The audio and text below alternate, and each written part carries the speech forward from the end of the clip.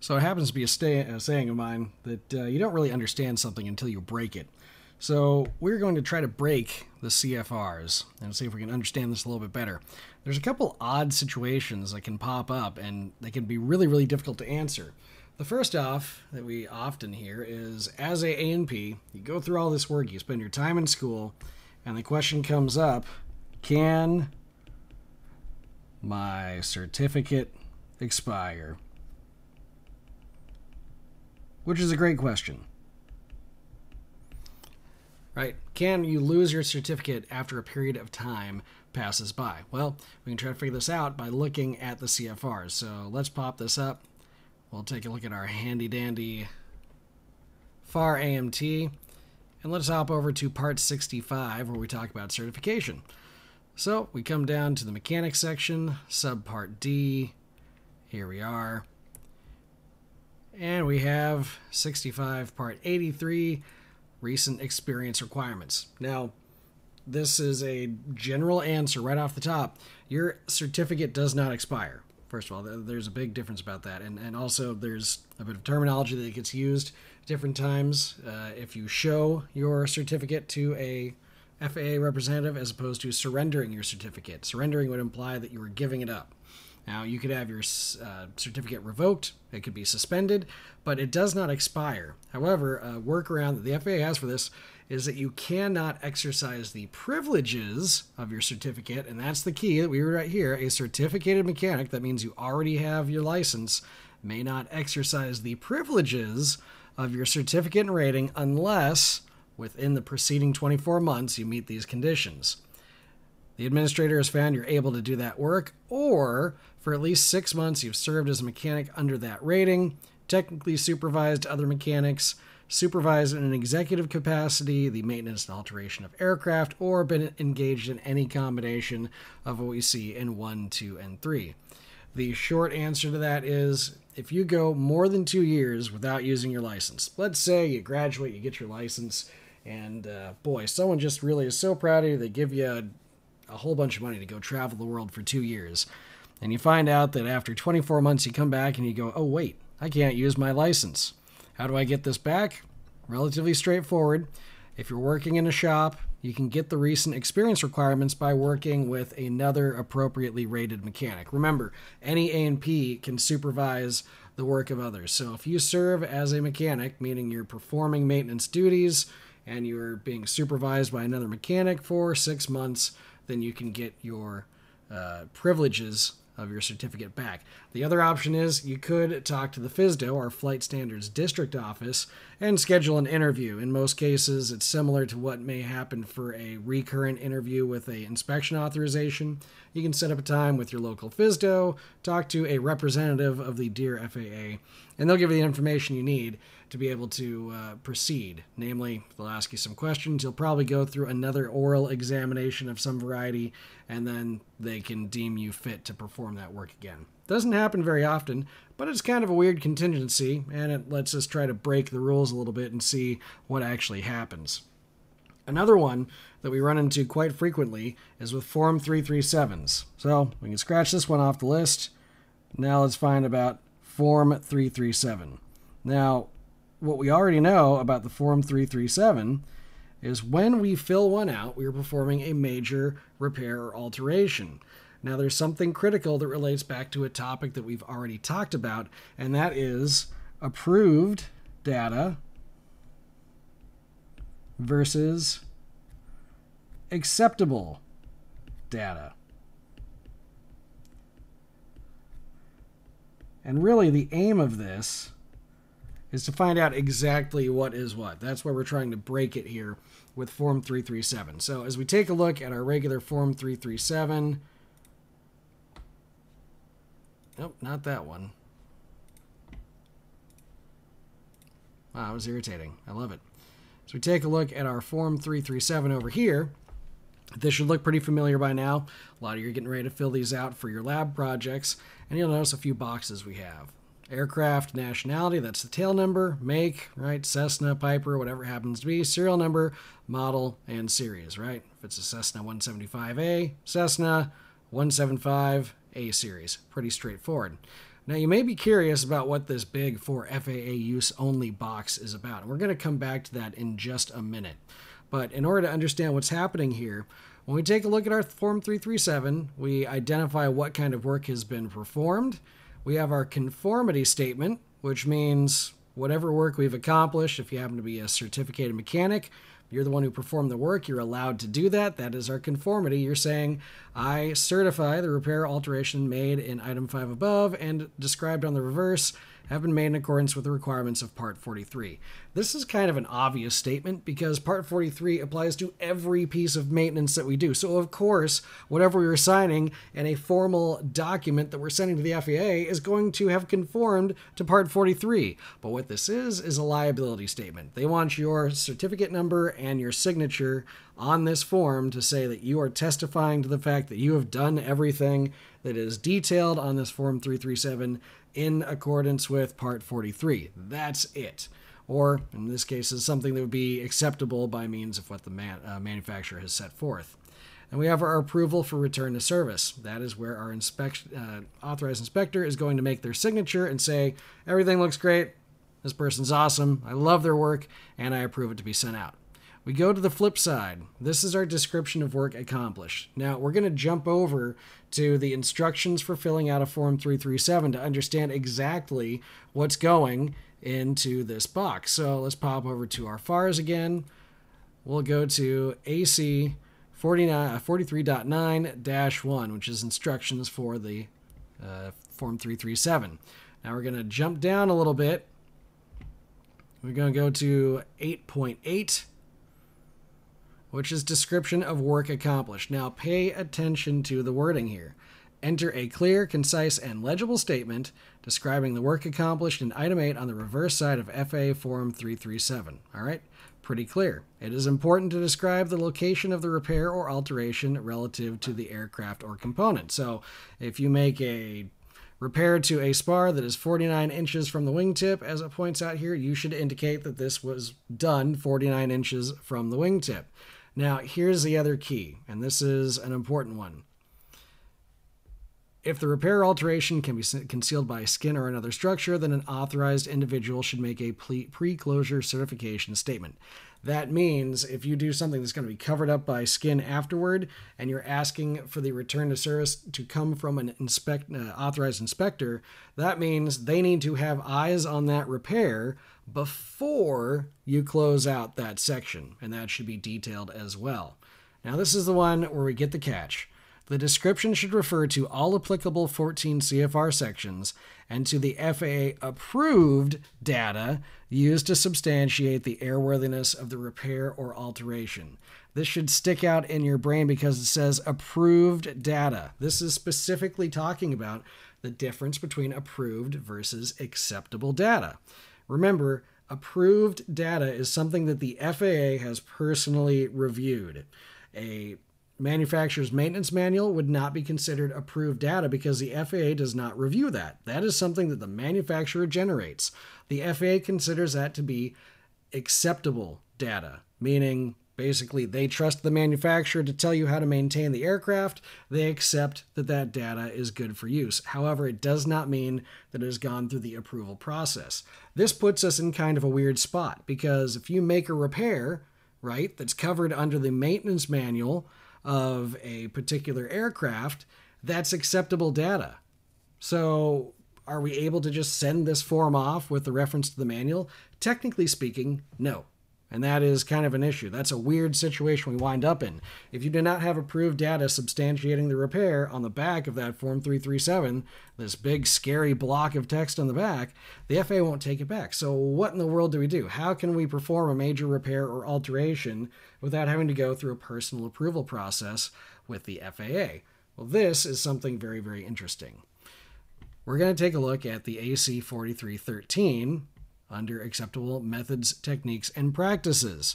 Now, in a lot of cases, we talk about this being used as substantiating that the information we've provided or the methodology we've taken is acceptable to the FAA. It tells us all the ways that we can perform maintenance. And if you haven't noticed this already with the AC system, whatever advisory circular we're looking at is connected to that particular 14 CFR section. So for instance, we have the 43.13 1B and 2B, which is pertinent to aircraft alterations, something you may not have realized before. If I go to Part 43, Section 13, you'll notice that 43.13 is the performance rules for maintenance. It says each person performing maintenance, alteration, or preventative maintenance on an aircraft engine, propeller, or appliance shall use the methods, techniques, and practices prescribed in the current manufacturer's maintenance manual or instructions for continued airworthiness prepared by its manufacturer, or, and this is the key one, other methods, techniques, and practices acceptable to the administrator. That's where the key is. They're telling us in this particular section, you should follow the manufacturer's maintenance manual, right? Makes sense, or their instructions for continued airworthiness. However, it says we can also use methods, techniques, and practices acceptable to the administrator. You're probably wondering, Chris, where are you going with this? 43.13 in the 14 CFR section talks directly about maintenance. If you take a look at our advisory circulars, Advisory Circular 4313 1B and 2B details all of the information that is acceptable to the administrator that we can do with basically anything, whether it's working on wood structures, non-metallic structures, metal structures, systems and components. This is everything that they've included. Effectively, 4313 is the rule, but the Advisory Circular 4313 gives us all of the extra detail that they could not practically fit into 14 CFR, if that makes sense. That's why the ACs are numbered the way that they are. Now, if we take a look at our second section, AC 4313-2B, we don't talk about it very often, is about aircraft alteration, right? Why is that cool? Let's go back to the preamble for that advisory circular. Remember, to bring this back, we want to know what happens if I have a Form 337 I need to fill out, and that Form 337 does not have easily accessible approved data to substantiate that repair. Well, here's a hint about what we can do. This AC is for use by mechanics, repair stations, and other certificated entities. This data generally pertains to minor alterations. However, the alteration data herein may be used as approved data for major alterations when the AC chapter, page, and paragraph are listed in Block 8 of Form 337. And the determination we have to make is that it's appropriate to the product being altered, meaning it has to, if we're making an alteration to a control surface or to a system in the aircraft, it should be something that specifically talks about that kind of alteration. It should be directly applicable to that kind of alteration, and it should not contradict what the manufacturer puts into their manual. So this gives us a loophole. We can use this advisory circular, believe it or not, as approved data under certain circumstances. How does that work with the Form 337? Let's take a look. We fill out Box 8. We fill out everything we need to know about the work performed, and we can include those specifics from an AC to define how we made those alterations. Now, do we get to send it in like this? Not exactly. What then happens is we come back to this mystery FAA use only box. So if we have something where we don't have easily accessible approved data, what we can do is contact our local FSDO, that Flight Standards District Office, and seek what we call a field approval. So basically, an inspector will come out from the FSDO. They'll take a look at the work that you've done. They'll review the paperwork with you. You'll show them your basis for using, let's say, the AC 4313 2B as your approved data. And if they think that looks great, they will fill out Box 3, indicating the field approval for this major repair or alteration. After which, you have all that together, you make your copies, send it out to the FAA at Oklahoma City, and everybody's happy. So that is the loophole. If you wind up in a situation where you go, I don't know what the data is to support this, I don't have an STC, I don't have any directly applicable approved data, then we can seek that field approval from the FSDO and use other sources that can be considered approved data. Now, does that mean that in all cases the AC 4313 is approved data? No. They give it to us right in the preamble there under the specific circumstance in filling out Block 8 of FAA Form 337. We can use it as approved data for a major alteration when it is pertinent to all of this. That's a lot to take in, I know, but it's kind of a crazy thing, and it works out pretty well. And I think it's kind of cool, just personally from the standpoint of a standards geek, which you're probably wondering, why do you want to be that way? I don't know. It just happens. One day you wake up and you're now a geek for standards. All right, so we've covered the weird circumstances of your certificate not allowing you to use the privileges of it, and we've covered weird circumstances with the Form 337 and got a little more specific about this whole approved versus acceptable data thing. So we're doing pretty well. Now let's talk about another kind of strange set of circumstances that comes up a lot. So let's say I'm in an interesting situation, right? You've become familiar with our type certificates. In a lot of cases, maybe you look at an old type certificate for, let's say, a Continental engine, and you'll get some kind of crazy Continental part number for the spark plugs, right? But you need to replace the spark plugs. You don't have the Continental spark plugs. However, the crusty old mechanic in your shop says, oh, well, you can just look up the Champion spark plug reference.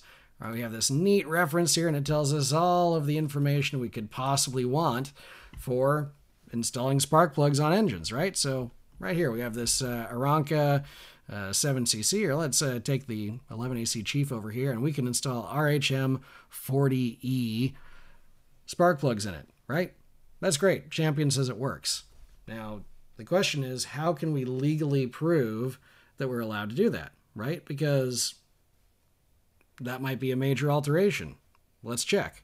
If we go out to Part 43, Appendix A, which details our major repairs and alterations, right? Straightforward. We can look at a major alteration for a power plant. Now, we look through here, scan through, okay. Oh, let's see. Installation of accessory which is not approved. Changes to the engine, replacing structural parts with parts not supplied by the original manufacturer. Installation of structural parts other than the type of parts used for the installation. Okay, I don't see anything there.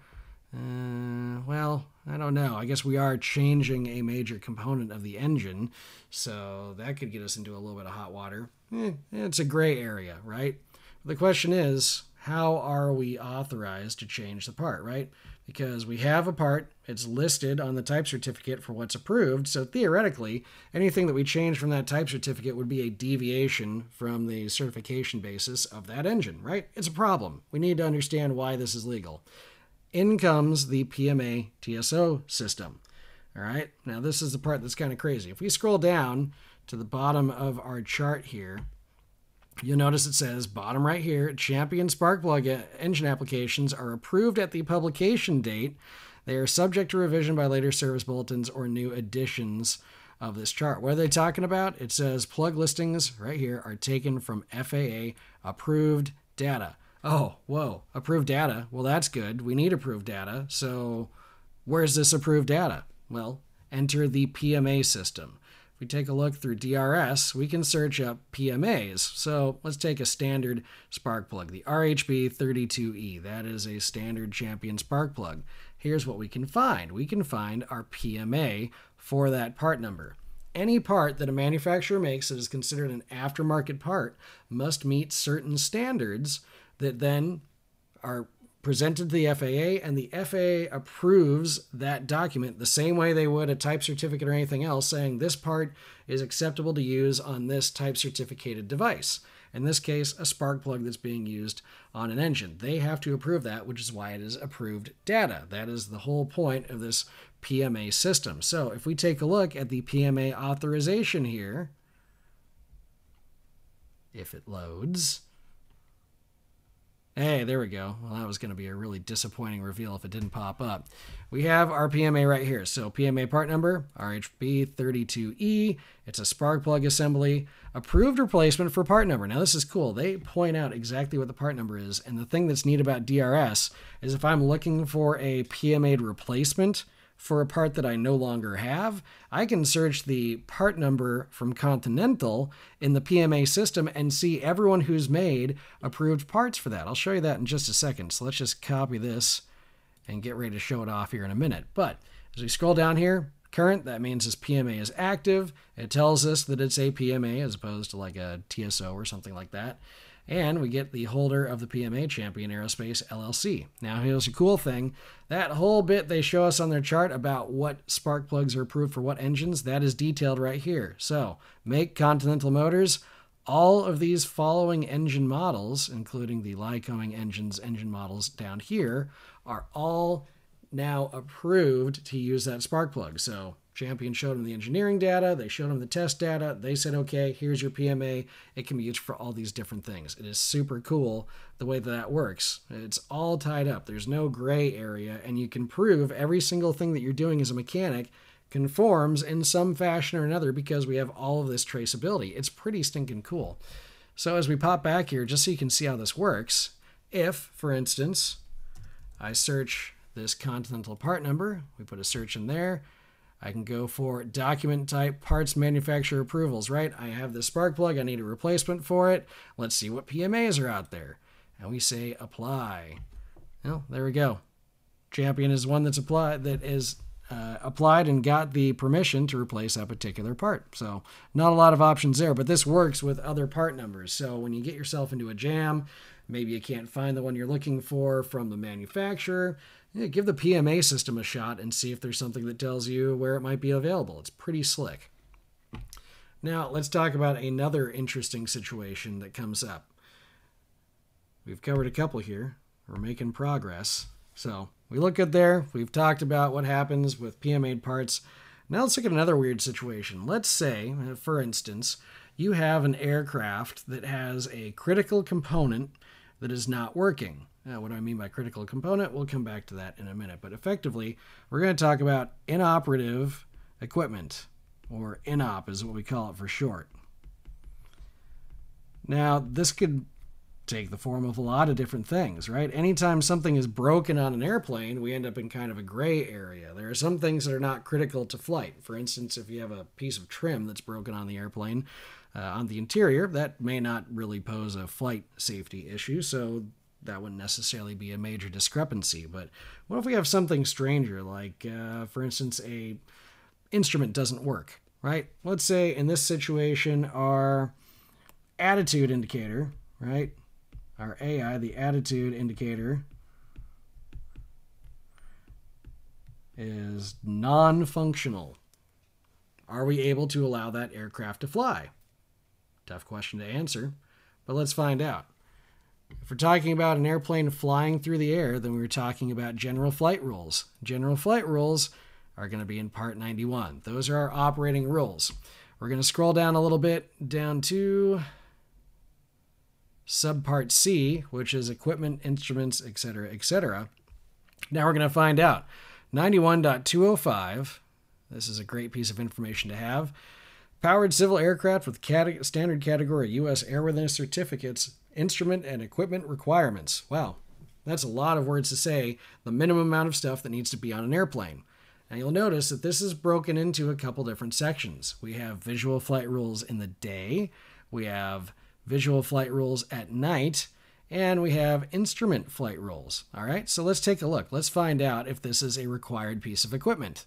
Airspeed indicator, altimeter, magnetic direction indicator, tachometer for each engine, oil pressure gauge for each engine using a pressure system, temperature gauge for each liquid-cooled engine, oil temperature gauge for each air-cooled engine, manifold pressure gauge for each altitude engine, fuel gauge indicating the quantity of fuel in each tank, landing gear position indicator if it has retractable landing gear, small civil airplanes after March 11, 1996, in accordance with Part 23, should have a red or white anti-collision light system. And now here's a neat little thing. If there's a failure of the anti-collision light system, it can continue to a location where repairs or replacement can be made. That might come in handy useful, or a little bit more useful later on. If the aircraft is operated for hire over water, okay, we have to have approved flotation gear, approved safety belt with metal-to-metal latching device, and for airplanes after 1978, an approved shoulder harness, so on and so forth. Now, for all of these things, do you see an attitude indicator? We've got airspeed, we've got altimeter, but we have no attitude indicator. So the question is, if we have an inoperative attitude indicator, can the aircraft be dispatched? Yes, with an asterisk. If we have inoperative equipment, then we have to pull in 91.213, which is inoperative instruments and equipment. All right. So the brief summary on this kind of lengthy section is, if there is a minimum equipment list that exists for that aircraft that's been made in addition to the basic requirements of 91.205, and in addition to what we see in the type certificate database, or the data sheet that we see, then we have to apply that minimum equipment list. If we don't have the minimum equipment, we can't fly. If we do not have a minimum equipment list, then it has to be applicable to the section that it's operating in. So Part 91, day, night, or instrument flight, right? And we take a look here. This details this for us. The inoperative instruments and equipment are not part of the VFR day type certification. Instruments and equipment are prescribed in the applicable airworthiness regulations under which the aircraft was type certified, indicate as being required on the aircraft's equipment list or kinds of operations equipment list for the kind of flight operation being conducted, required by 91.205 or any other rule of this part for the specific kind of operation, required to be operational by an airworthiness directive. So, Part 3 tells us what to do. The inoperative instruments and equipment are removed from the aircraft, the cockpit control placarded, and maintenance recorded in accordance with Part 43.9 of this chapter, or deactivated and placarded inoperative.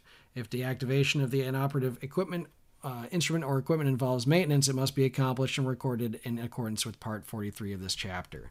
So basically, the short version on this is, we can fly the airplane. However, if it does not work, we must deactivate the equipment and we must put a placard on it, meaning a label that says inop or inoperative. This is a safety of flight thing. We don't want a malfunctioning aircraft instrument to be giving bad information to the pilot. We want to make it very, very clear that that is not available for active use, right? So pretty straightforward, right? Now, what if we take a look at something else? What if we have something as simple as a light burned out on the wing, right? We have one of our position lights burned out. That seems a lot less serious than, say, an attitude indicator. But let's see what 91.205 says. Visual flight rules, we're okay there. What about visual flight rules for night? Let's see. Instruments and equipment specified in paragraph B. Okay, we just took a look at that. Approved position lights. Oh, okay. Well, that's a problem. If we don't have a appropriate position light, we could just be missing one light on a wing. We cannot fly at night now. We're fine in the day, but we cannot fly at night. It seems like a small difference and it seems like a small thing, but we have to pay attention to what these minimum equipment requirements are, because we can get ourselves into a lot of hot water. The other thing we need to reference when we're looking at this minimum equipment is the aircraft type certificate. I'll show you what we're looking at here. This is the Cessna 175 minimum equipment. So this is just located in the type certificate data sheet. And you'll notice down here we have equipment. The basic required equipment is prescribed in the applicable airworthiness requirements, must be installed in the aircraft for certification. It must include a current flight manual, and so on. In addition, the following items of equipment are required. So in the case of the 175 we have at our hangar, model 175 through 172D, we must have a stall warning indicator installed. That's all the time, constantly. So whether it's day, night, or instrument flying, it has to have a stall warning indicator. If that doesn't work, we cannot fly. All right?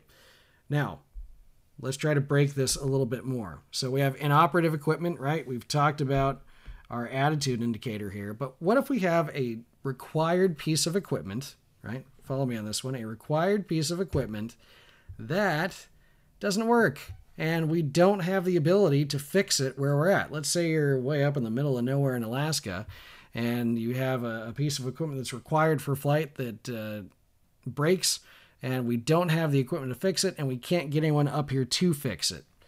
According to the FAA, at least as far as we know, the plane must sit there for eternity, or until someone can come up and fix it in an appropriate fashion. Except, right? Here's the except, here's the asterisk. Let's go back to the CFRs. I'll show you another neat trick here that gets used quite a bit. We'll go up to part number 21, certification procedures. You may wonder why we're talking about certification procedures, but here we go. So we scroll down a little bit here. We have Airworthiness certificates. 21.197. Special flight permits. Now, this is a nice provision that we have. A special flight permit may be issued for an aircraft that may not currently meet applicable airworthiness requirements, but is capable of safe flight for the following purposes. Number 1, flying the aircraft to a base where repairs, alterations, or maintenance are to be performed, or to a point of storage. Wow, this is perfect. I have a piece of equipment that doesn't work. I can't fix it where I'm at. I have the ability to apply for a special flight permit to get it to where it needs to go so we can fix it. That's super cool. As long as we can establish that the airplane can fly safely, right? A great example would be that particular light. If for some reason we can't get a position light, right? Well, you could just fly it during the day. But if we have no choice, let's say you're up in Alaska and it's nighttime all the time, then can we get that taken somewhere else? Potentially. We can apply for a special flight permit. And 21.199 talks about that process. Basically, you'll have a statement to the FAA. You'll probably talk with an inspector and see what you can figure out for how to make this work. But you're going to include the purpose of the flight, the itinerary, so times, the route being taken, the crew required to operate the aircraft, the ways that the aircraft does not comply with the airworthiness requirements, and any restriction the applicant considers necessary for safe operation, and any other information considered necessary by the FAA. We're going to do it as safely as we can, but they can give you authorization. This is the only situation in which an airplane that does not conform with its type certificate, right, that has something missing or doesn't apply in some fashion, this is the only set of circumstances in which it can legally fly.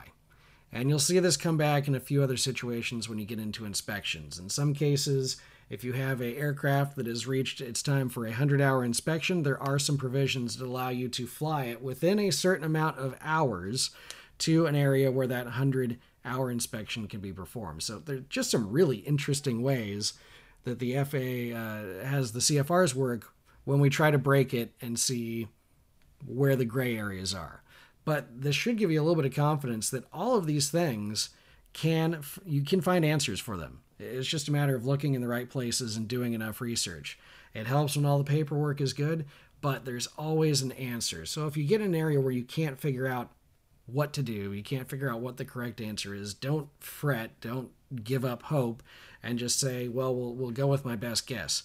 Keep digging, because there is an answer. Ask someone who's been dealing with this more often than you have. Ask your inspector.